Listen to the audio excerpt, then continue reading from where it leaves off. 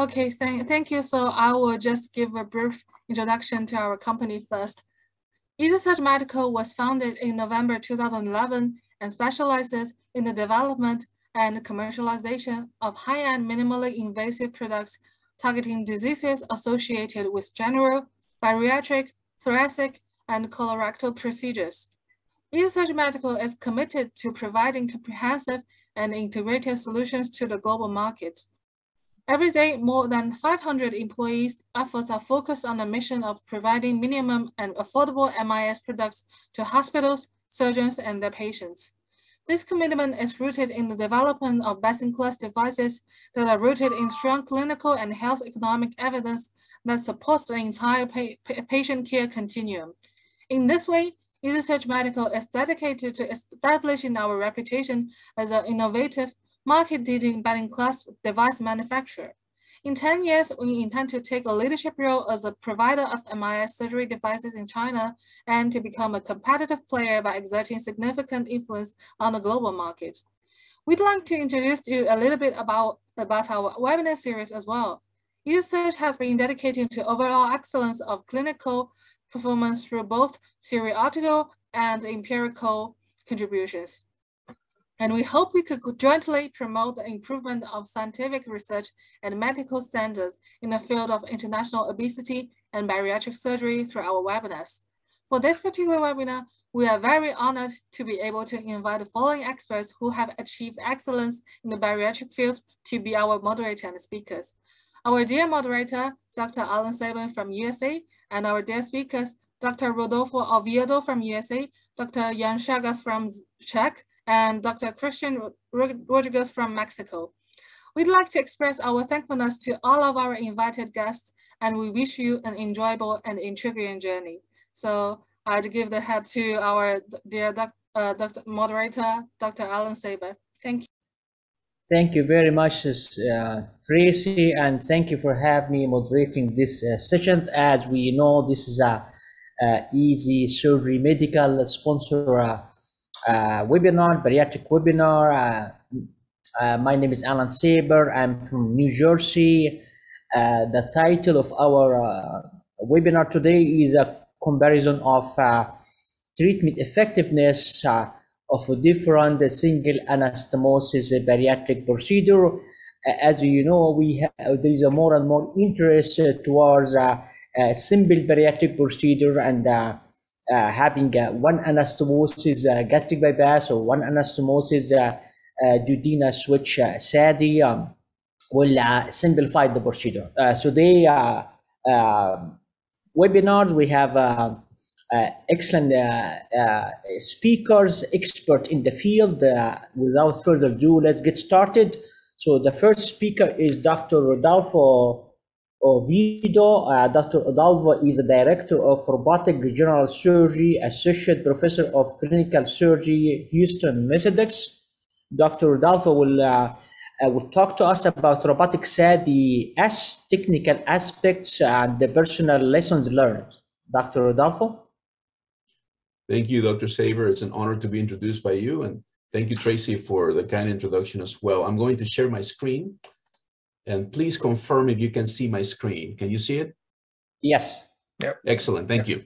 So my title exactly is Robotic SADS, Technical Aspects and Personal Lessons Learned. And this is a product of my journey in the metabolic and bariatric surgery arena for the last 7 years at least, and that includes robotic surgery. Of course, these are my disclosures. Of course, I'm a consultant for Ezisurg Medical, and I'm very proud of that. Thank you, Ezisurg, for the kind invitation. So from the annals of bariatric history, I'm a big fan of history, and it's really interesting how everything started in Spain, and now how the duodenal switch, the single anastomosis one, began in Spain as well. It's really an interesting parallel I can draw. Many of you may know that the first documented bariatric patient, at least in writing, was King Sancho I of León, Spain, who was severely obese, and he had to go to a physician named Hasdai ibn Shraput in Cordoba, Spain, who closed his lips so that he would not be able to eat anything solid, and he was in a liquid diet for a long time. He actually lost his throne for a while, and then he regained his throne. He reclaimed it when he was able to lose weight. He was more confident, more commanding. You can see a summary of all the typical bariatric procedures that started in the middle of the 20th century. I ask you to pay attention to the one in red in the middle, the biliopancreatic diversion, which was established in the 1980s by Dr. Scopinaro from Italy. And now, if you go all the way down to the bottom, of course, you have Dr. Gagne, who introduced, along with his colleagues, the sleeve gastrectomy laparoscopically as a standalone procedure, which was actually created as the first stage of a duodenal switch. But now you have Dr. Sanchez Pernaute, who established the technique for the laparoscopic single anastomosis duodenal switch back in 2007 from Spain. So that's just a little bit of history. When I was a resident, a chief resident, I was graduating, I remember I didn't really know that I was going to do bariatric metabolic surgery at the time. I was attracted to it because of my mentors and the beauty of the technique and how patients progressed. And the Stampede trial from the Cleveland Clinic faculty was published in the New England Journal of Medicine. As you can see, it was the Stampede trial stands for surgical treatment and medications potentially eradicate diabetes efficiently. We all know about the trial, how they were able to randomize patients to 3 arms, one with only medical therapy for diabetes type 2. Patients had to have a hemoglobin A1C greater than 7.0. In addition, we had patients who had randomization to the gastric bypass arm and all other patients who were randomized to the sleeve arm. And as you all know, surgical therapy is more effective than medical therapy alone. And the gastric bypass had superior results, even superior to those of the sleeve. So this is a little anatomy diagram of the classic duodenal switch. And in order to talk about the single anastomosis switch, I think it's very important for all of us to revisit the anatomy of the classic biliopancreatic diversion with duodenal switch. As you can see, there is a sleeve. It typically doesn't have to be as narrow as the typical sleeves as a standalone excuse me, as a standalone procedure. There is an anastomosis at the duodenal bulb, between the bulb and the distal ileum. There is a duodenal stump that stays there. There is a biliopancreatic limb that is quite long. And then there is an ileo-ileostomy, anastomosis downstream. And there is a common channel that is usually very short with respect to that of the gastric bypass. So patients are able to lose a significant amount of weight. I'm going to show you my own personal data and my lessons learned. I would like to begin with the classic DS because in reality, in order to talk about the single anastomosis one, first let's visit, let's establish the literature on this one. Let's see the results and let's see what we can do to improve on it. So this is part of my work when I was in Virginia, the state of Virginia on the eastern side of the United States. I published our group's experience over 4 years of classic duodenal switches. This was presented at the American College of Surgeons in 2019 in San Francisco. This was the paper that originated from that presentation. It was a laparoscopic duodenal switch versus Roux-en-Y gastric bypass at a high volume community hospital, a retrospective cohort study from a rural setting. I say rural because it's in the middle of a rural area that serves about 500,000 patients in the Shenandoah Valley of Virginia. It was a beautiful hospital, large hospital, but it was a community hospital. And in the literature, there were very few studies published from that point of view. Most of them were in urban centers or big academic centers. And these are some of my collaborators. And we were able to see that in our Winchester, Virginia experience, most of the patients and demographics had a higher BMI to begin with in terms of the duodenal switch compared to the gastric bypass with statistical significance. They tended to be more significantly affected by diabetes. They had higher incidence of sleep apnea. And at the same time, the reflux, most of the reflux patients, gastroesophageal reflux, belonged to the gastric bypass arm. We also had more patients with adhesions in the bypass group. The follow-up was much longer for the duodenal switch because the group we had been doing duodenal switches for a long time. And the primary outcomes were 30-day morbidity and mortality. And as you can see, there was statistical significance in terms of the morbidity for the duodenal switch, 31% morbidity compared to 13% for the gastric bypass. And mortality, no difference. You can see here that the duodenal switch, the first column, it takes longer. You can see that the EBL, or estimated blood loss, is higher. You can also see that the post-operative BMI is lower in the duodenal switch, and you can see a greater decrease in BMI points. Just to go through the data, the patients with the duodenal switch tended to have a higher incidence of superficial surgical site infections, but marginal ulcers were present more in the bypass group, as expected. The post-op abdominal wall hematoma was higher in the duodenal classic group, and the subsequent surgery, interestingly, the classic duodenal switch group had a higher incidence of post-operative surgery, many times for cholecystectomy. Now, this is the most important slide probably from the paper. You can see, maybe because of the fact that the bypass patients were not followed for a longer time, really no significant difference, at least in our series, between the duodenal switch patients and the bypass in terms of diabetes. Really interestingly, we were expecting to see more resolution of diabetes there, but higher incidence of hypertension resolution with the duodenal switch, higher incidence of GERD resolution with the bypass. But talking about this, I would like to show just a brief video of what a classic duodenal switch looks like laparoscopically. I'm going to fast forward in the interest of time, but it's important to see it so that you can see how much easier it is to do a single anastomosis one. This is a purely laparoscopic, no robotic technology here. We're using the retroduodenal transection technique. We're not mobilizing the stomach completely. It's just a retroduodenal tunnel. We're using some instruments that semi-articulate, and we're very careful with the common bile duct, of course, and we make that tunnel, and we're very careful not to injure the gastroduodenal artery underneath and over the head of the pancreas. And then we transect the duodenum at least at 2 centimeters to 3 centimeters beyond the duodenal, beyond the beginning of the duodenum at the prepyloric vein of Mayo in that region. So we're going to go through and we're going to transect it.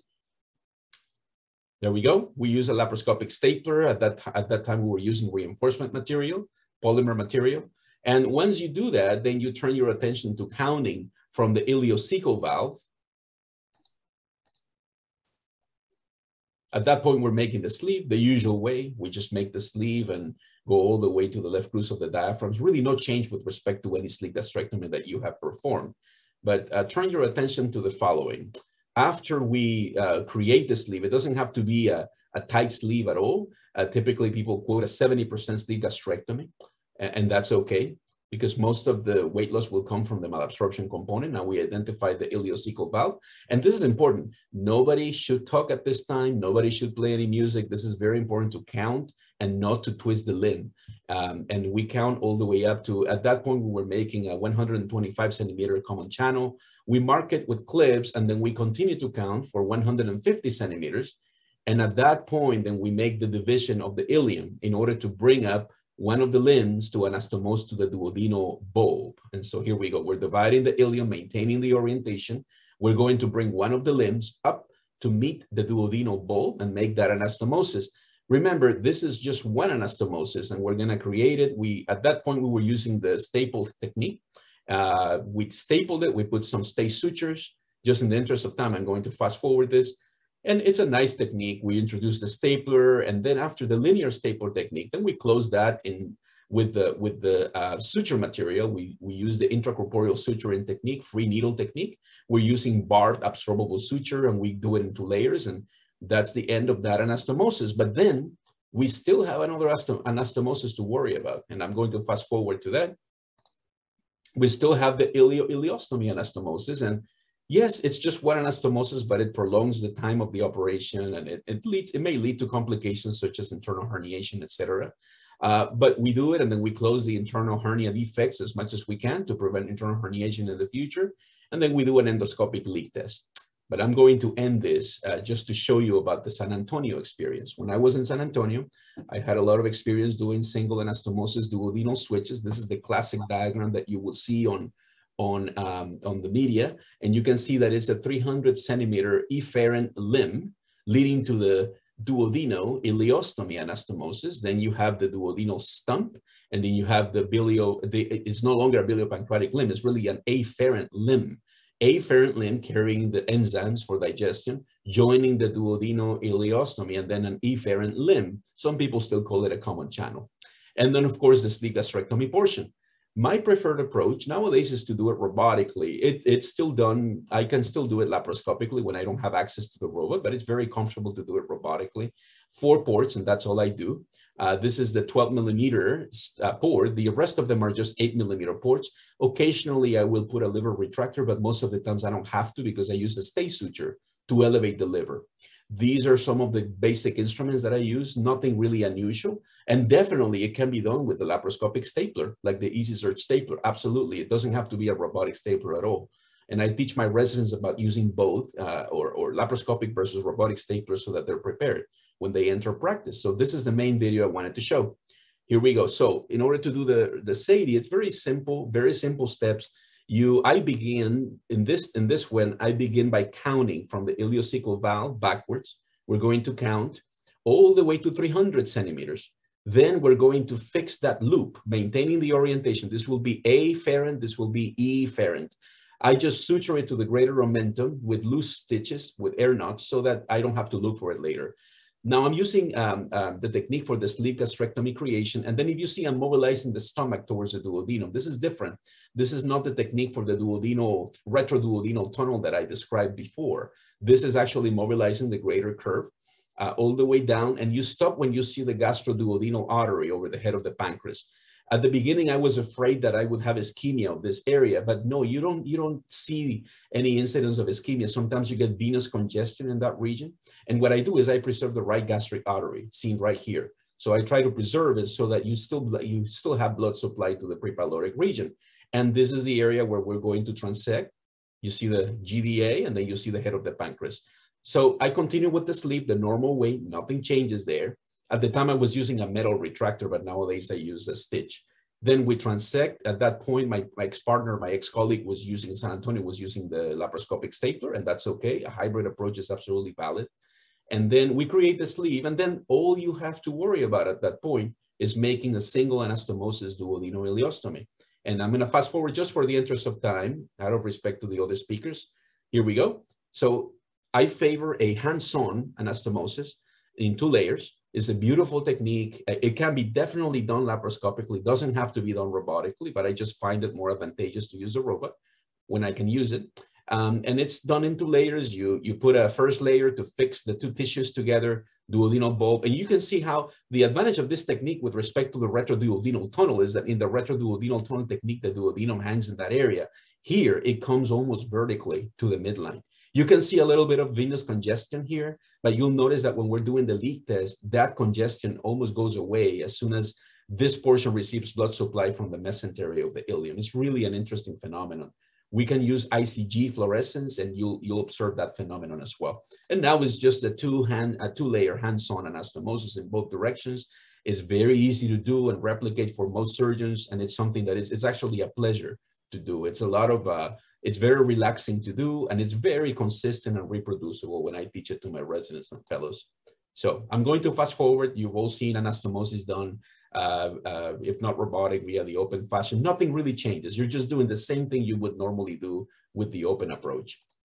Finally, a leak test is important to clamp both the efferent and the afferent limb so that you can perform a reliable leak test, which is also a patency test.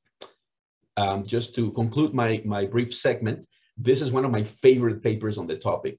This was by Dr. Sanchez Pernaute, who introduced this technique in 2007, along with Dr. Antonio Torres from Spain. This was mainly a group from Spain, from Madrid, and this was their experience with the single anastomosis duodenal-ileal bypass. And you can see most patients at 45 months, 48 months, 4 years, they achieved almost 100% excess weight loss. That's just incredible.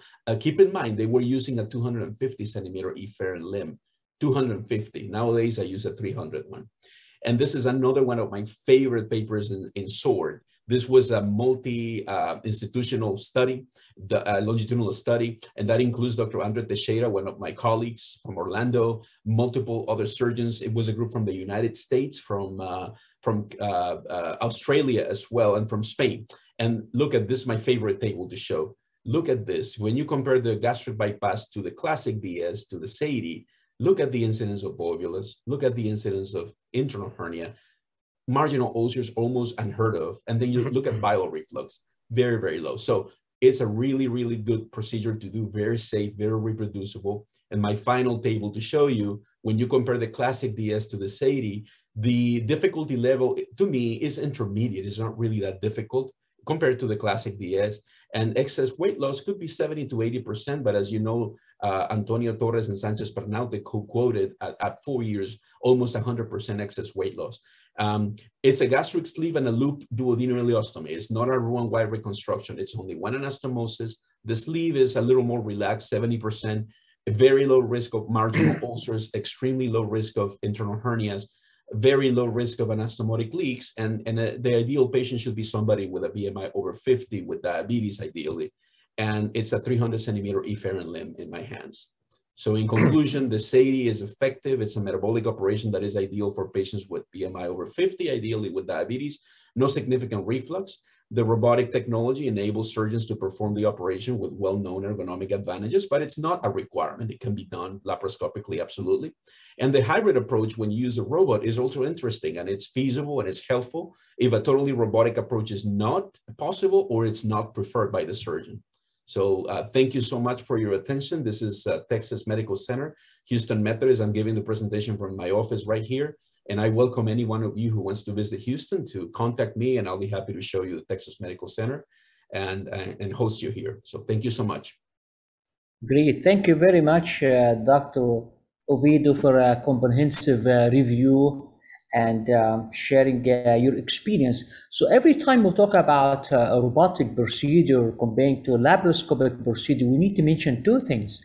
We need to mention the cost as well as OR time. So can you tell us, given the fact that you try both, so you try laparoscopic SADI as well as a robotic SADI, can you tell us the difference in your expertise and experience between the OR time and cost? Absolutely. So in my experience, at the beginning, it was much longer to do it robotically. Absolutely. When I was beginning my technique. Nowadays, it actually takes me less time to do it robotically. And so intraoperative time is much less. It takes me about 100, takes me about anywhere from 90 minutes to 100, probably, all skin to skin to do it robotically. Laparoscopically, maybe a little longer. I would say the robotic technology, it's very few instruments. And it takes me that long, of course, because I have to teach. And I have the fellow or the resident doing the case. Instrumentation is very minimal. I try to use a laparoscopic stapler to bring the cost down. I try everything I can to minimize the cost, but you're right. I mean, laparoscopically, I can do it a little bit cheaper. In terms of the time, though, it's shorter when I do it robotically, especially when I'm doing it on my own with my first assistant. But I'm in an academic institution, Dr. Savers, so, you know, we have to commit to the teaching of residents and fellows, so it takes a little longer. But in exchange, my institution firmly believes in robotics and the long-term benefit. And so at the end, we have proven, and we haven't published these data, but we have fewer readmissions, less blood loss, and more benefits when we do it with the robotic technology. I think it's just because of the ergonomic advantages and less tissue manipulation. But I'm a big fan of laparoscopy. And you think one of the Great. You think one of the reasons for difference in the OR time is you have different technique for duodenal dissection. I see with the laparoscopic, you do the tunnel technique to preserve the blood supply, but maybe you take maybe a longer time because you have to make sure you don't injure the duodenum anterior, you don't injure the gastroduodenal artery or a common bile duct posteriorly. But at the same time, you preserve the blood supply. But in robotic technique, you show that you have a extensive dissection of the greater curvature and going down to the duodenum. You think this is one of the factors that affect the OR time, or it's because of with robotic you have the same team in the OR time, so people not doing the same thing, you know, and you have a short, you know, learning curve? Yeah, that's an interesting question. Sometimes I mix it actually to teach the residents or fellows the different techniques. I think it takes me about the same amount of time, because even when you do it with the retrogastric dissection technique, not the tunnel, I'm still very careful with the GDA. I'm still very careful with preserving the right gastric. So I believe it takes me about the same amount of time, but that's an interesting point. Maybe it has to do with that as well.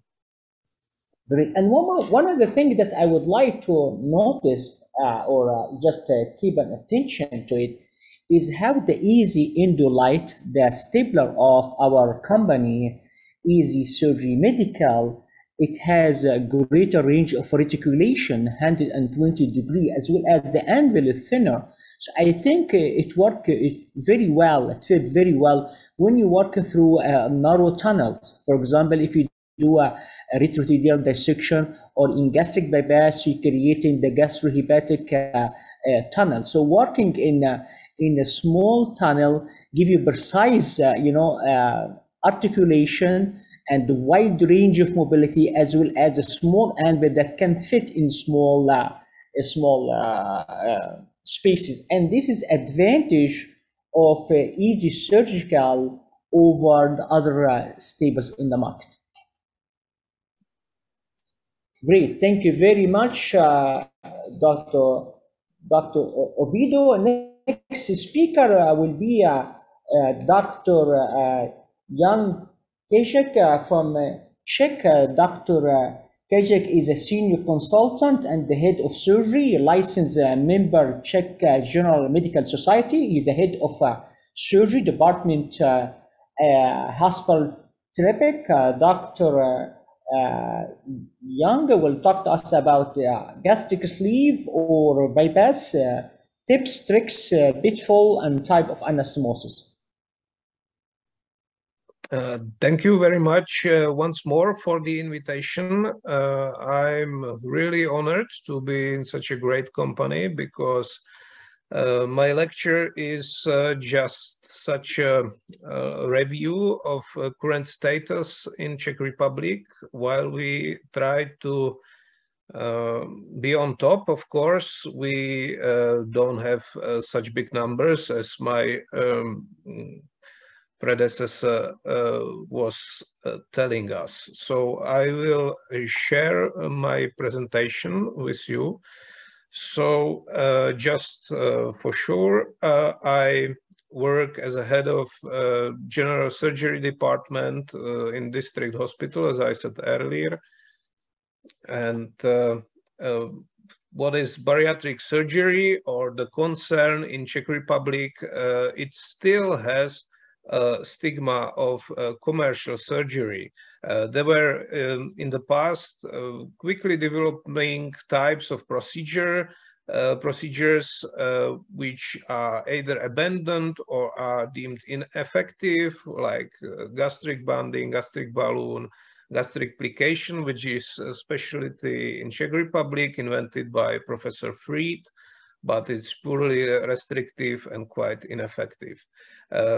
Because of these individual setbacks of each of these procedures, the strategies were changing quickly and the patients were not too confident about these procedures, including our specializations like diabetologists and intrinsic medicine doctors. So now, after already mentioned Stampede trial, we are trying to convince the specialized, so the other specialists, that it really has sense. As you can see, the obesity is great problem in the whole developed world and even in developing world, and there you will very difficult or hardly find an organ system which is not affected by obesity. So because of this, many new departments are starting with bariatric surgery. I think it's the problem even in your countries, and they purely do sleeves, which are quite effective but are fast, and they don't think about revisional procedures, which come in time and will be more numerous. So our experience, or my experience from my team, we firstly started in a private hospital where we did really commercial sleeves. We did about 150 a year because it also was not purely bariatric department. And now we work in state hospital or state controlled hospital, which is where we try to perform complex bariatric surgery. We visited many workshops, but so we try to be as up to date as possible. But because of our spectrum, we only are able to do now sleeves, one anastomosis, gastric bypass, and Roux-en-Y, which we started recently. But why we are doing? We're not doing it just because of the cosmetic effect, as we did in the private sector. We do it for people or for patients who have metabolic syndrome. They have diabetes, and as you can see here, this was our first OAGB. We started with this in October 20. This is patient who had diabetes on insulin-dependent type 2, hyperlipidemia, sleep apnea, asthma, and she has lost 35 kgs after 1 year. So it's about 85 extensive body mass. She lost sleep apnea, diabetes. Now she is only on oral antidiabetics, normal level of lipidemia, and no clinical signs of asthma. This is for sleeves we did. These are like healthcare tourists, so I did not include them in my summary later, because we in fact were not able to do any follow-up visits. They just undertook the procedure and flew away. We were not like confident with the system, so it was one of the reasons why we left this hospital. So we our indications for these procedures are if there are no main comorbidities, BMI has to be above 40, and if there are comorbidities, then it's 35. There are some individual exceptions possible even in age, which is 18 to 60. We try to do the procedures as we try to keep in mind revisional surgeries in the future. So there is always a discussion about cholecystectomy perioperatively if the patient has some or had some biliary colics and so on. We do it in one procedure because in case of choledocholithiasis, ERCP might be very difficult to perform or impossible. We think or still are not sure, but we try to do longer gastric pouch because it's difficult to expand in the future, but has more marginal ulcers, so it's even point for discussion. And there is discussion about whether to use linear or circular stapler to do the gastrojejunostomy. In sleeves, we do anti-rotation plasty, which is also something to discuss. And in bypasses, we do anti-reflux stitch and efferent limb fixation. So I will show you later. So these are procedures you all know. I don't think we have to lose time on this. In case we want to do some bariatric surgeries, we discuss this firstly with the patient who comes to us. We need to check whether all the indication criteria have been fulfilled. And we need in Czech Republic to do obesitology consultation because to be reimbursed from insurance company, the patient has to fail obesitological leadership and dispensarization for at least 3 months, and then it is possible to undertake bariatric surgery. We prefer Roux-en-Y above OAGB, and only if both of these procedures are not possible, we do sleeve. We have also implemented ERAS, which means enhanced recovery after surgery, but we still need to have longer hospital stays, which needs our insurance company. We can discuss it later. So how we do it, we first check whether there is or is not any pathology which would make impossible to do the bypass, which means large liver adhesions or some pathology to the small intestine. And if it seems so, then we switch from the possibility of bypass to sleeve, and we may do it as two-stage procedure. All the patients, of course, have informed consent in forward and are informed that we do the procedure as we see it, how it looks like in the abdominal cavity. So we do it in beach chair position with increased intra-abdominal working space. We try to perform the procedures in relative hypotension, which we want our anesthesiologists to have systolic blood pressure below 120 millimeters of mercury, because we think that it decreases the bleeding from the stapling line. And after the resectional phase, we let the anesthesiologist to elevate blood pressure. So if there are any blood vessels from the resection or the staple line, we can put on the clips as is shown on this picture. And we check the anastomosis with dye. We don't do it as Dr. Oviedo said, we don't do it endoscopically, we do it with dye. So this is a common picture of sleeve gastrectomy. I have only shot video for anastomotic check, we'll do it later, but I don't think I have to talk much about this. The only difference which we see is that we do anti-rotation plasty. We fix back the skeletized omentum, as is seen on the fourth picture, and we believe it decreases the bleeding from the stapling line and also leaves the stomach to be in one shape to avoid twisting, which we are quite afraid of in the future.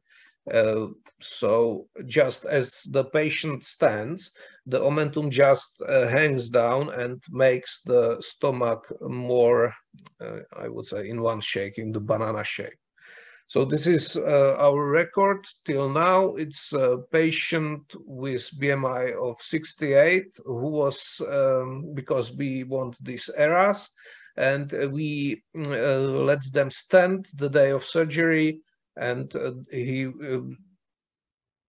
we need to have them in the hospital at least till the end of the week. We have surgeries on Tuesdays, so they leave on Fridays. This is our technique for OAGB. We start here, or I will talk about this later, but we start the upper part by opening the lesser sac in the small curvature. You can see it's quite long, the gastric pouch, and then we use a 45 millimeter stapler and alongside such a broad orogastric tube, which we use either 36 to 40 French up to the his angle. And then we connect the stomach with small intestine, which we firstly measure of 150 centimeters from Treitz ligament, and then connected is a linear anastomosis. Then we remove the orogastric tube and insert the nasogastric one across the anastomosis. And then we perform two-layer closure with barbed stitch, and we test the anastomosis. So some tips from my side. We firstly check the small intestine. Where is there any problem? and measure the length of BP limb, then fix to the greater curvature so that we don't need to bother about it anymore. So if there are any adhesions or problems in the small intestine, we just switch for sleeve gastrectomy. And when we do the stapled anastomosis, we need to make sure that these staple lines are not too close to each other to avoid ischemia.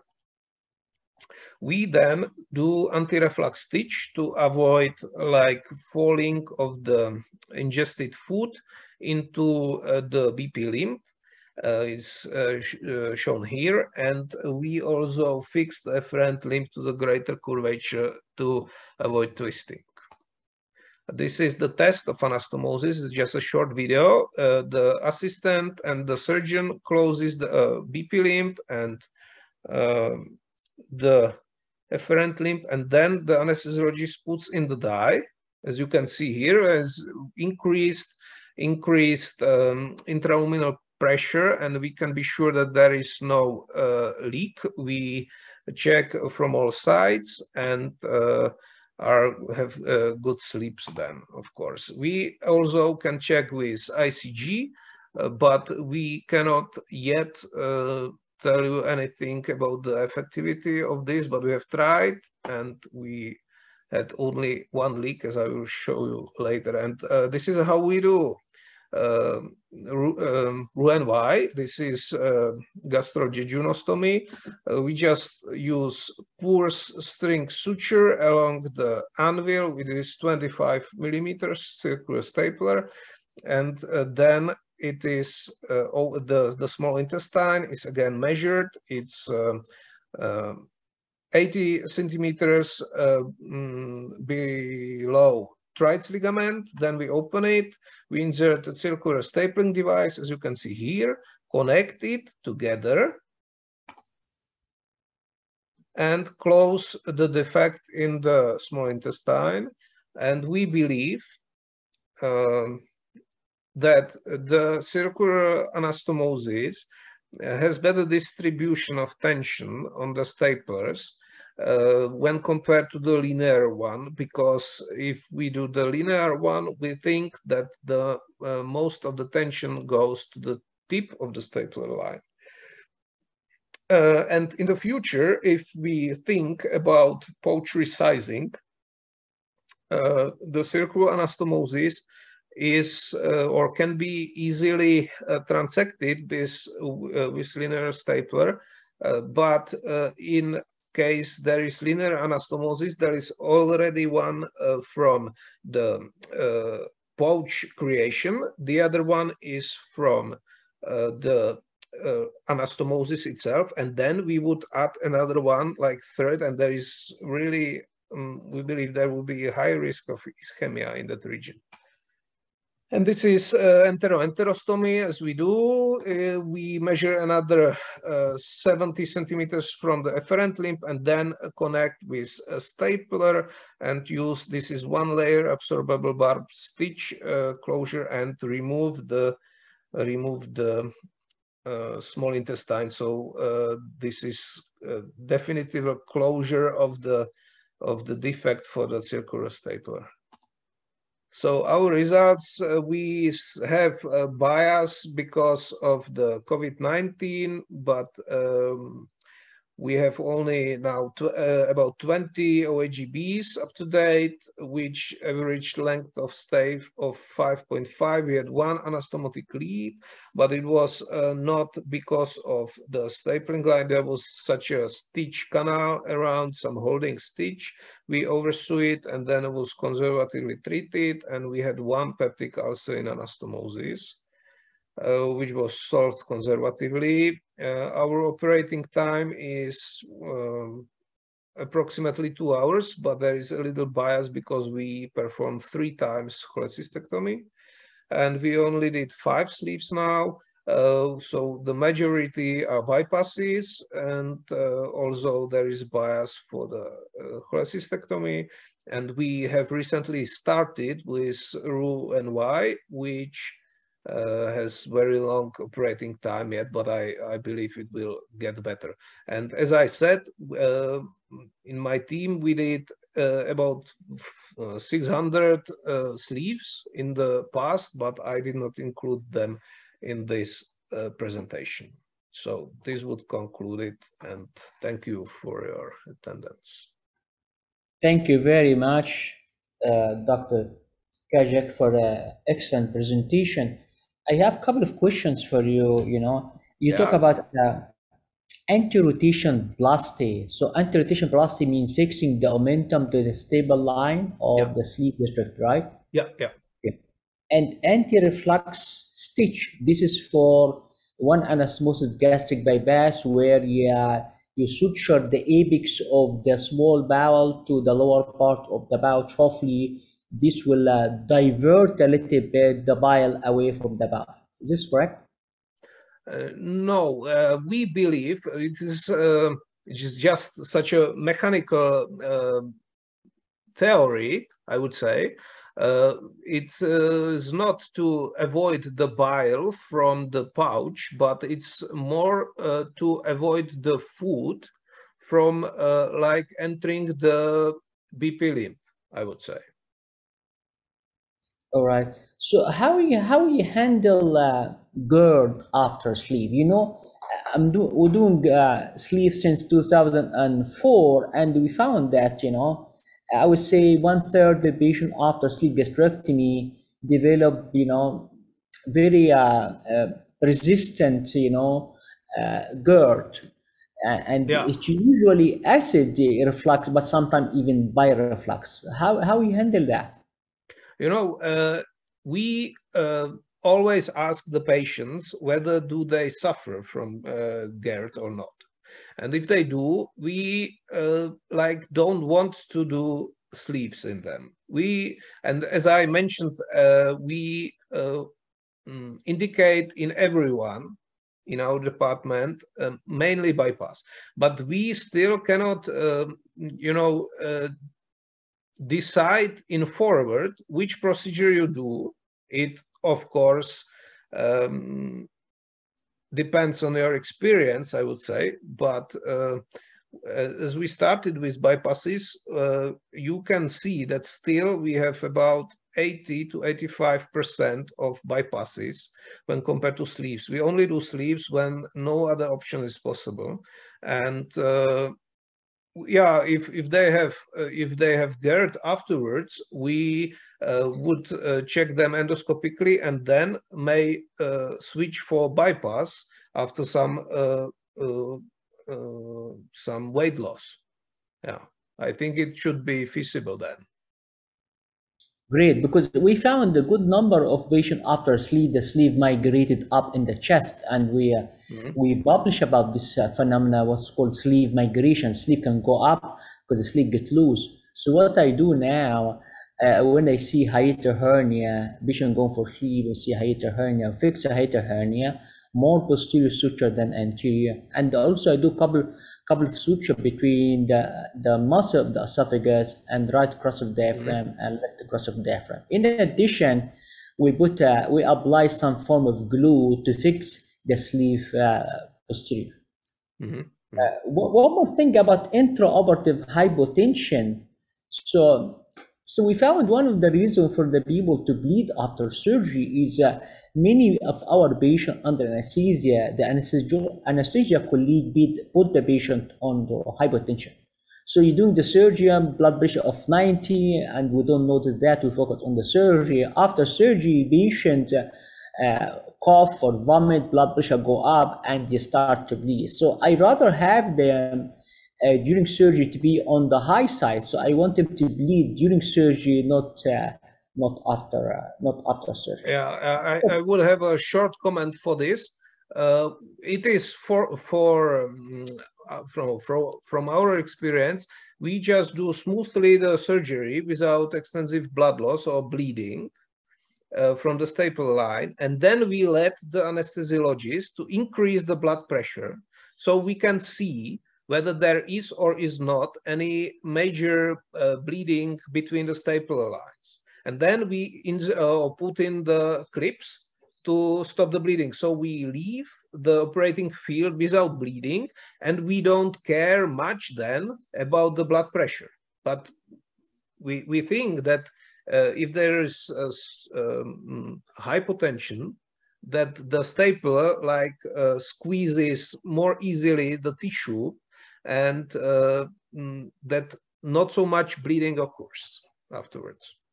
That's great. One more point also, you mentioned the ICG leak test. So I'm in love with ICG. I do ICG in all my patients now, and we found ICG leak test, first of all, less expensive than methylene blue. Second, if you have leak, just switching from ICG mode to regular mode, it doesn't stain the field.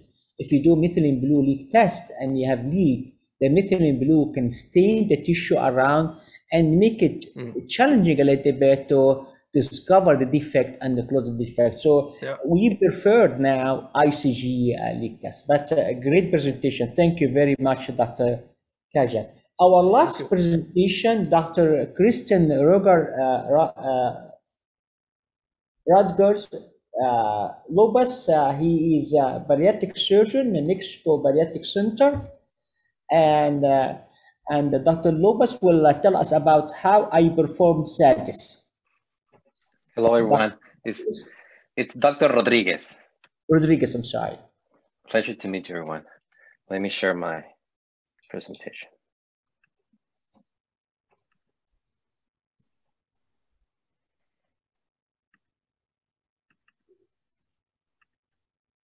So I wanted to share how do I perform SADIs.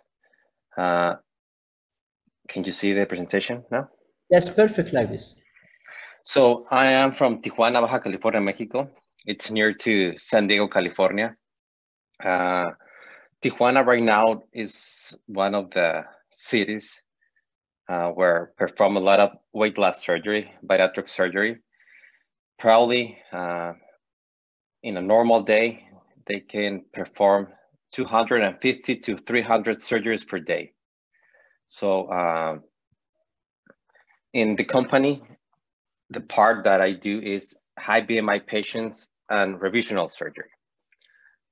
Duodenal switch, it's a procedure that I like it so much. We offer this procedure to high BMI patient and revisional patients from gastric sleeve. So SADIs for me represent the evolution of the metabolic surgery. We still do classic duodenal switch, but in the last 3 years, we're doing more SADIs. I've been doing this from the last 7 years. At the beginning, we did a lot of classical duodenal switch, but in the last 3 years, we're moving to SADIs procedure because we're having really good results. And for me, it represents the evolution of the duodenal switch. We have a lot of information. We have a lot other surgeons are doing this procedure, so I like it so much. So this is our experience. In total, we have 982 cases in the last 7 years. The SADIs procedures represent the 49% of these cases. The 30% of our cases are conversion surgery, revisional surgery. So we are 4 doctors in the team, 2 surgeons, Dr. Sandy and I, anesthesiologist, Dr. Escobosa, and our assistant, Dr. Veronica. So we only do laparoscopic surgery. We don't have access to robotic.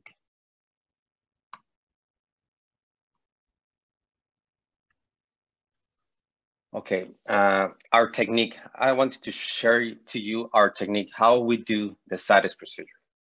So first of all, we need to do a perfect gastric sleeve. We like to use a 40 French gastric calibration tube. Also, we like to preserve a little more of antrum. We believe that if we remove all the antrum, we can have dumping syndromes. So we like to preserve a little bit of the antrum. Okay, we like to do mechanical anastomosis. I have tried hands-on anastomosis in cases with the duodenum is really short. So if we do hands-on, I can have a bigger anastomosis, because if we do mechanical anastomosis, probably it's going to be shorter. So in some cases, I prefer to do hands-on anastomosis, but I try to do mechanical anastomosis. Okay, so I want to share you the video. I did a video to share. Yeah, it's great. We can see it now. Okay, so the position of the patient. We use American position. If I am the first surgeon, I'm gonna be at the right of the patient. Let me go back again. I'm gonna be at the right of the patient. The second surgeon is gonna be at the left side of the patient, and the assistant could be at the feet of the patient, okay? So we start with this position. So the trocars. Trocars for me are really important. We need to place the trocar, and this is the way we do it. My right hand is gonna be the 12 millimeters trocar, because I need to do stapling. My left hand is gonna be a 5 millimeters trocar. The left hand of the second surgeon is gonna be 10 millimeters trocar for the camera, and the right hand of the second surgeon is gonna be 12 millimeter trocar, because he's gonna do stapling too. And I like to use a liver retractor, so we use a 5 millimeter for the liver retractor.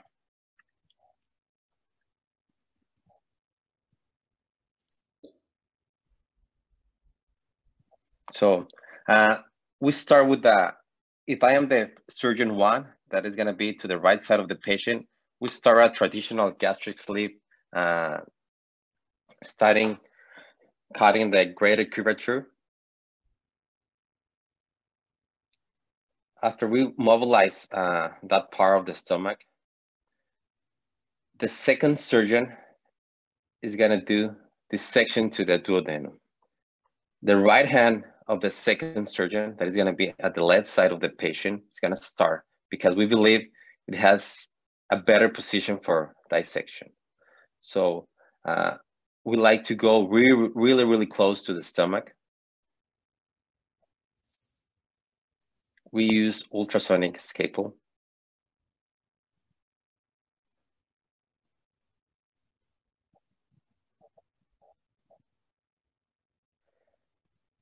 The first surgeon is mobilizing the stomach and the omentum, and the second surgeon has in the left hand the camera, and in the right side the ultrasonic scalpel. In our technique, the second surgeon works a lot. It's a dynamic procedure. So we cut the branches of the gastroduodenal artery.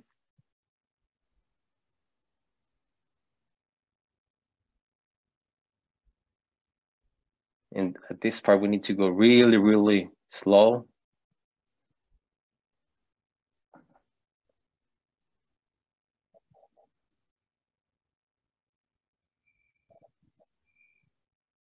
At this point, we like to preserve the right gastric artery. And the first surgeon is gonna cut the duodenum. We like to use a curved tip linear staple. And I believe the best size for duodenum is from 2 millimeters to 2.5 and 3 millimeters staple. I like to reinforce the duodenum stump with the titanium clips.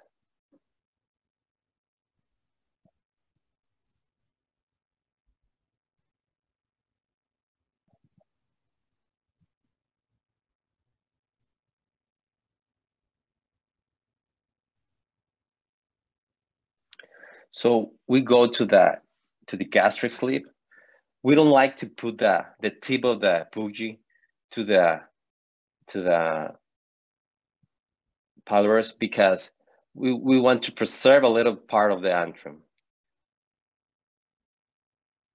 We need to do a perfect gastric sleeve, a really symmetric. The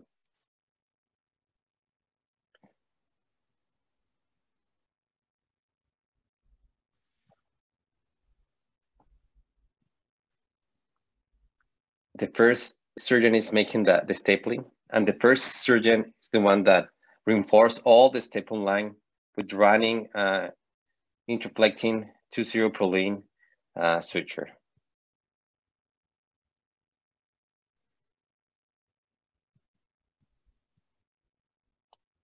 We reinforce the suture line in all our patients with not observable suture.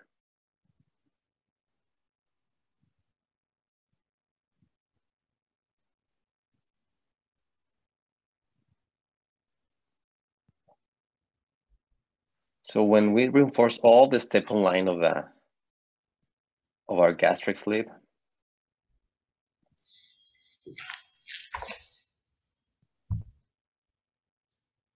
we then go to the duodenum.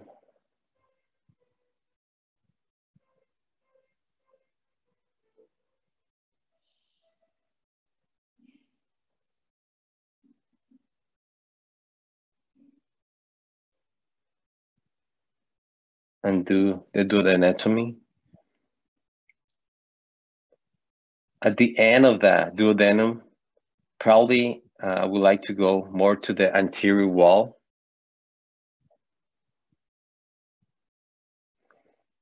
If we have 3 centimeters of duodenum, we are okay. Sometimes we can get 5 centimeters, sometimes 2 centimeters. So then we go to cut the omentum. This is really important for us when high BMI patients.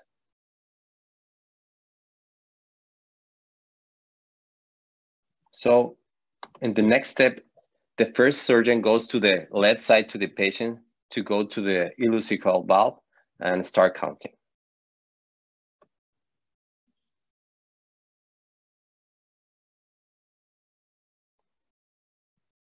So the 2 surgeons are in the left side of the patient.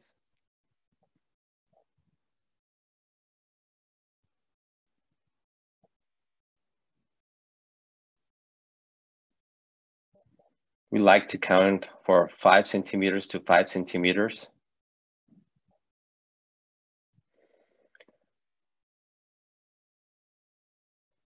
Our technique has been changed over the years because at the beginning, we start doing a lot of classic duodenal switch.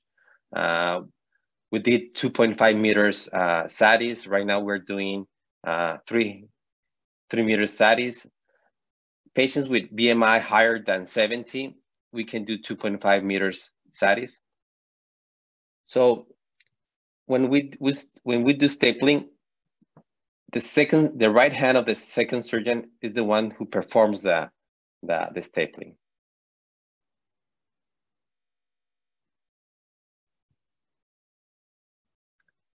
This is the size of the stapler that we would like to use. 2 millimeters, 2.5 millimeters, and 3 millimeters.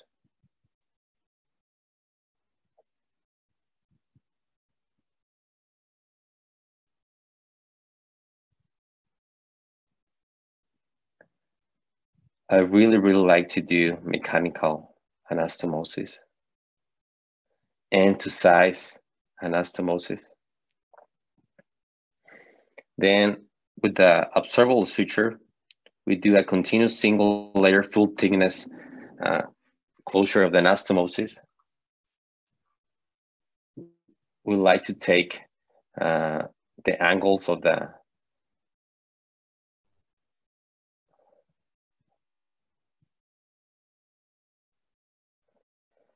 first surgeon is the one who's performed the closure.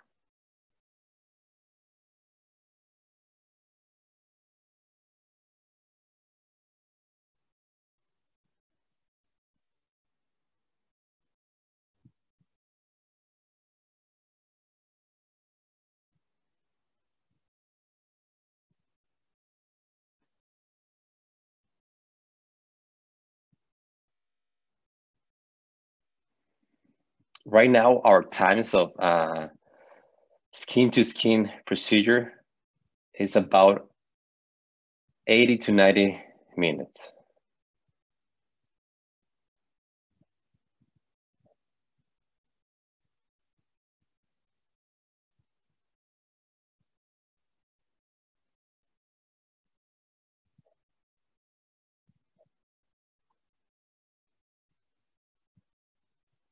It's really important for us to do full thickness stitches because it's gonna be one layer.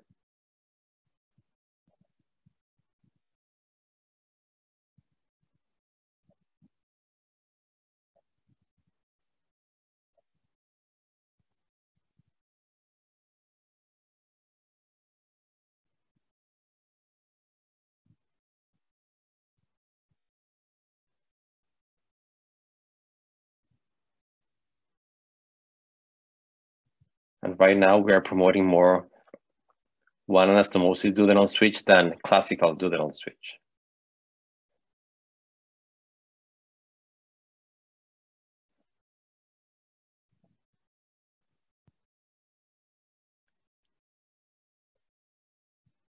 Patients with acid reflux, we go more for a iron white gastric bypass.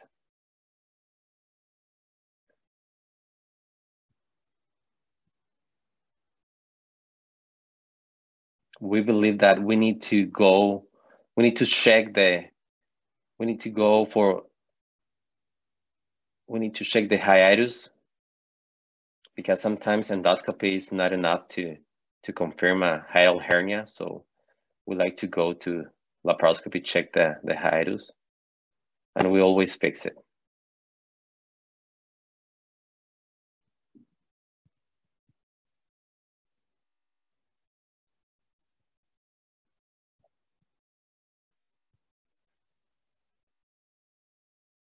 At the beginning, we did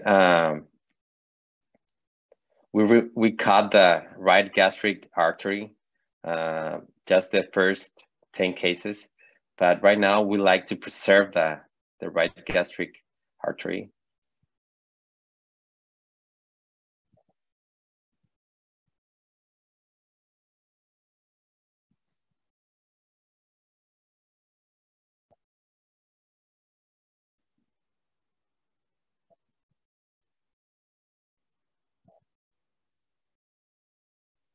And we always do tension-free stitch. And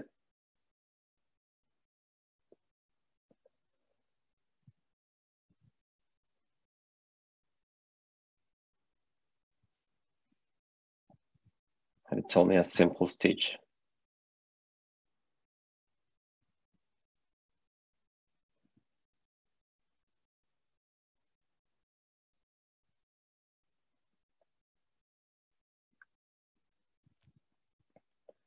We always do this stitch in RNY and in duodenal switch patients. We don't do one anastomosis gastric bypass. We like to do more RNY gastric bypass. Then we're gonna do a methylene blue leak test.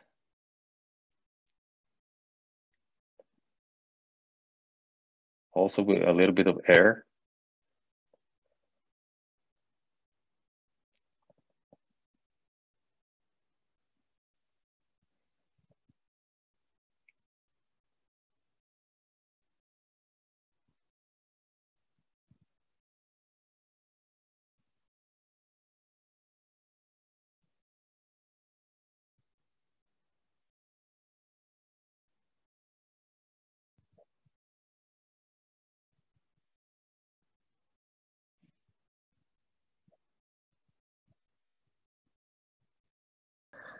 Single anastomosis duodenal switch.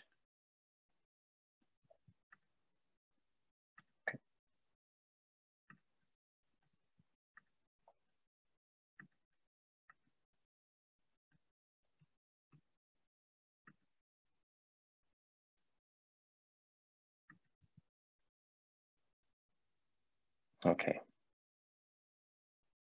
If you have some questions, feel free to ask, Doctor.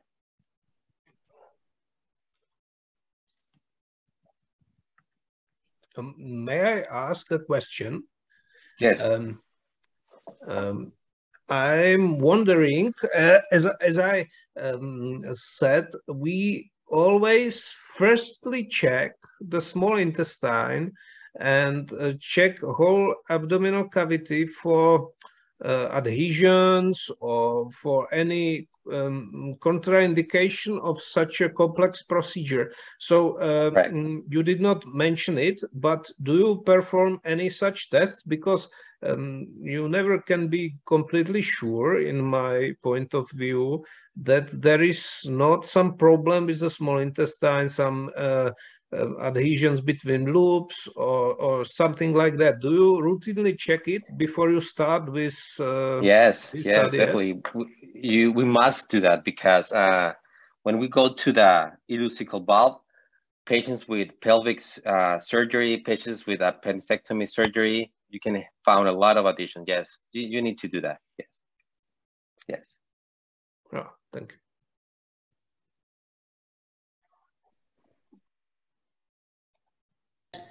I put the scope, I found the patient has cirrhosis, portal hypertension. I may end by switching, doing a sleeve node bypass.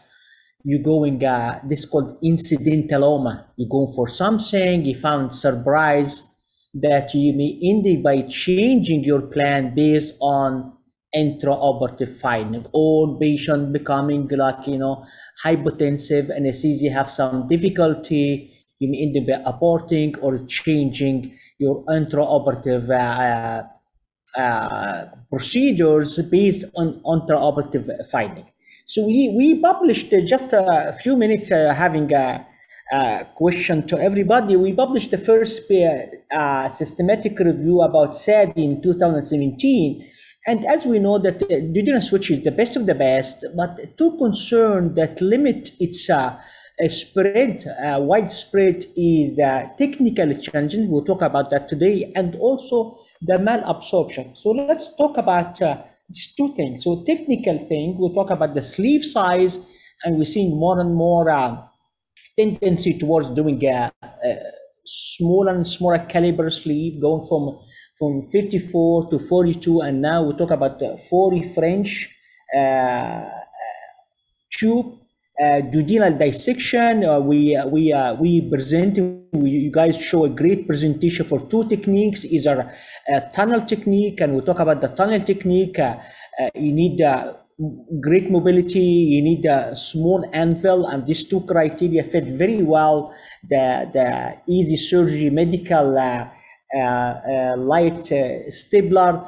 And also we'll talk about the anastomosis, whether you do hand sewing anastomosis or GI anastomosis. I would like to just ask a question. Maybe we'll start with Dr. Oviedo. What happens if the bowel cannot reach up? So you're doing the SADI, whether robotic or laparoscopic, and you dissect the duodenum, you transect the duodenum, and you're counting the bowel, and you have all this wonderful counting measurement, and you bring the loop up, the loop cannot reach. Now what? Yes, Dr. Saber, we actually encountered that phenomenon a lot in Virginia and in San Antonio. It's mostly common, in males with large amounts of visceral fat, and also with patients with a higher BMI, example over 70 or 80. And so what we can do is a couple of things. If you choose to do the retroduodenal technique, which is really nice for preservation of the blood supply, then you can continue to mobilize the duodenal bulb a little bit towards the pylorus, but without having to devascularize the entire antrum. So you can continue to mobilize it towards the pylorus until it reaches a little more. You could also divide the greater omentum, like Dr. Rodriguez showed, which is excellent. So similar to what we do in an anticolic, antigastric bypass configuration. If that doesn't work though, and that's exactly why I had that issue, you can always turn to the retrogastric dissection technique. So then mobilize the entire greater curve and you will see that it drops. And like I mentioned on my video and I showed, it almost becomes a midline structure. And yes, at the beginning, I was afraid of the blood supply, but look, like Dr. Rodriguez says, I share the same conclusion. If you preserve the right gastric artery, there will be blood supply to that area. And once you anastomose, the mesentery of the ileum will also provide the duodenal bulb with the blood supply that it needs. And so you can actually do the retrogastric dissection technique, and that takes care of the tension problem in most cases. Last case scenario, I had a couple of cases when my ex-partners and I actually had to turn to a classic BPD, not a duodenal switch, but classic BPD without duodenal switch. We ended up having to transect the distal port, the pylorus, and so anastomosing the ileum to the antrum itself. No more duodenal bulb, no more pylorus, and that is the definitive way to do it, and that takes care of the issue. All of this can be done without having to open the patient, in my experience. Great, thank you. Dr. Rodriguez, do you have anything to add? Yeah, you're doing a lot of SADI, and one of the patients, as mentioned before, like central obesity or super obese, a lot of visceral fat, and ileum cannot reach the duodenum. Now what? Yes, you always must have plan B and plan C, okay? If you do a surgery, you must have plan A, plan B, and plan C. In those situations, you can cut the right artery. The duodenum is gonna go down, and you can always have gastric bypass, okay? And that could be a plan C. So there are some anatomic situations, and you can always have a gastric sleeve like an option. Okay, great. Dr. What Saber, about Dr. Yeah. I'm so sorry, I forgot to mention one thing. I did this in one occasion with my ex-partners. Actually, the last thing you could do is do a right colonic lateral to medial mobilization. Just divide the white line of toll, elevate the cecum, and then it'll reach without any issue. I mean, that's the last case scenario. Of course, it involves more work. Okay, great idea. So basically, either you bring the duodenum down or you bring the bowel up. So let's have a similar question to Dr. Kajak. So you're doing gastric bypass and the bowel cannot reach the lower part of the pouch. Now what? With a single anastomosis or ROI. So you did wonderful surgery and it's time for gastrogynostomy, and you try to bring the loop up and cannot reach. Now what? You know, we, as I said, we always start by measuring the small intestine, and checking that it can reach. If it doesn't, we have a possibility to divide the omentum, so that to be able to do it antecholically. And of course, you can try to do it retrocholically, or you can just switch to sleeve and count on it that the patient will lose some body fat, which decreases the way needed to elevate the small intestine. So it's our strategy, but we, of course, don't have such big numbers, so we do it this way. Great. So what I usually do, I make a long narrow pouch. A long narrow pouch has the same volume of the short fat one. So then I will split the omentum in all my cases. I bring the loop of bowel. I give a 100 centimeter biliopancreatic lamp. I bring the loop bowel anticolic, antigastric. If you cannot reach, I go more distal from ligament of Trice. The more distal you are from ligament of Trice, the longer the mesentery. You still cannot reach. I take the phrenoesophageal ligament. Phrenoesophageal ligament, when you take it, it drops, the pouch down. Like, I had to say that. Like if you open the belt of your pants, the pants will drop down. Same thing, all right? You still have tension, I go retrocolic, retrogastric. So I'm doing bariatric surgery for 23 years. How many times I went to retrocolic, retrogastric? Maybe 1 or 2 times. So all the time, if you have this algorithm in your head, very unlikely you're going to have difficulty from the bowel reach up. So the other thing about controversy about the length of the bowel. So let's just go around and ask about what's your length of the efferent lamp or the common channel lamp, because this is linked to the diarrhea, number of bowel movement, and malnutrition of vitamins, whether micronutrient or macronutrient malnutrition. So let's start with Dr. Oviedo? Yes, so in Yeah. San Antonio, when we were doing the SADIs at the beginning, we noticed that when they were 250 centimeter efferent limbs, we were having more issues with malabsorption and vitamin deficiencies, usually after the second year, usually 2 years later. In fact, a couple of times we had to revise patients, 2 patients out of the hundreds that we did. We had to elongate the common channel. So we revised by making a broad enterostomy, and we presented that at the American College of Surgeons. So to prevent that issue, we went to 300.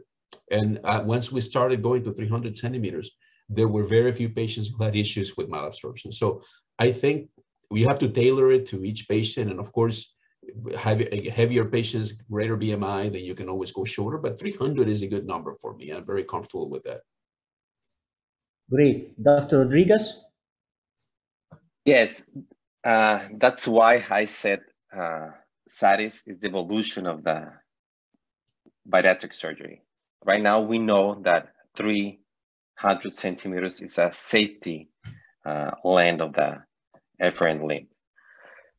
I know that duodenal switch has the history of the duodenal switch with 50 centimeters, then 75 centimeters, 100 centimeters, 1.5 meters. A lot of malabsorption issues. But right now, at this moment, 300 centimeters, it's a safety length. And with really, really high BMI patients, BMI higher than 70, 1.2 meters. It's a patient have symptoms, but the overweight, it's too high too, and they need a less common channel. Great. What about Dr. Kajas? How is your biliopancreatic limb length? When you do gastric bypass with one anastomosis ROI, what's your biliopancreatic limb length? In OAGB, we have 1.5 meters, and in RONY, we use 80, and common channel is 70. So Great. together is again 1.5 meters. But we don't have that extreme obese patients. We are around 45, 40, up to 50, I would say. This one, 68 was like rarity. I believe they will come in the future, but now we have, for us, it's 1.5 meters enough. Great. So the last point of our webinar today, I show something that's interesting about internal hernia space. Now, one of the advantages for going from a 2 anastomosis ROI duodenal switch or ROI gastric bypass to 1 anastomosis gastric bypass or 1 anastomosis duodenal switch SADI is to have only 1 anastomosis and hopefully eliminate the intermesenteric defect if you go anticolic antigas. What about the Peterson space? Let's go around it and you share with us your experience with whether you close or not the Peterson space in 1 anastomosis SADI or 1 anastomosis duodenal switch or 1 anastomosis gastric bypass. Let's start with Dr. Oviedo, Houston. Excellent question, Dr. Saber. Although the patients that we took care of doing the SADI, one patient, and we never used to close that defect on the SADI. We thought that it was okay not to do it. One patient developed an internal hernia just behind the mesentery of the ilium, of the loop of ilium going to the duodenal-ileostomy. Ever since then, and I had to revise that and take care of the patient. Thankfully, no bowel was lost, but ever since then, I just closed that defect very easily. It takes 30 seconds and you're done. And so I haven't had any issues since then. How you close it? What suture and how you close it? I use a permanent suture. Usually I use 2-ethibond, but you can also use Proline, and I use a running suture from the area just inferior to the duodenal-ileostomy down to maybe 5 centimeters, 7 centimeters, and it depends on the gap. It depends on the gap down to the greater omentum that attaches to the transverse colon. If you close that gap, it's very difficult for any loop of bowel to herniate, and it depends on the anatomy and the length. So you close the infracolic component of Peterson. As we know, Peterson space for the audience it's a space between the transverse mesocolon mesentery and the row limb, you know, or efferent limb, or the loop of small bowel mesentery, and it has component below transverse colon and has component above. More likely the bowel will be herniated for at the dependent part, the part below the transverse colon. So this is the part that we're talking about, whether you close or not. I know that nobody closed the component above the transverse colon. So let's go to Dr. Rodriguez. How is your experience with internal hernia space closure with your SADIs? Yes, we have 3 cases with hernia.